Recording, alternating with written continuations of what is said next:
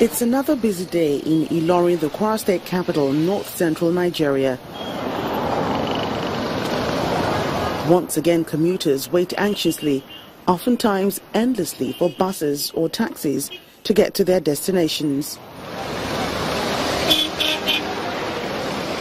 And with the increasing population, the resources to commute seem grossly inadequate. But all this is about to change with the purchase of buses to ply various routes in the state capital.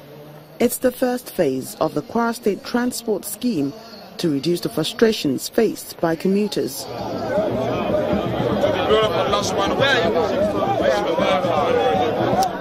Governor Abdul Fattah Ahmed cuts the tape, signaling the commencement of a scheme that will support the existing transportation system and make it easier for commerce to thrive. This scheme upscales the existing transport scheme, which involves motorcycles, taxis, and minibuses, by introducing higher capacity mass transit buses. With this scheme, intra and intercity transportation will now be more available, affordable, and efficient.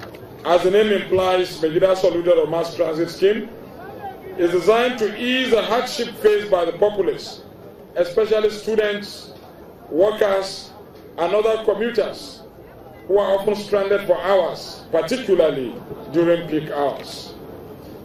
The buses were bought by the state government for use by members of the National Union of Road Transport Workers at a cost of 267 million naira.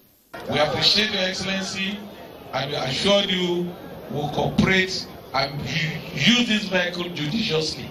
Other transport unions hope the second phase will be more inclusive. We want to urge you to consider road transport employers of Nigeria during the second phase of the project. We are part of this government and therefore we are partners in progress. In the coming months, the government has promised that more money will be pumped into the transportation system to put more buses on other routes within and outside the state capital.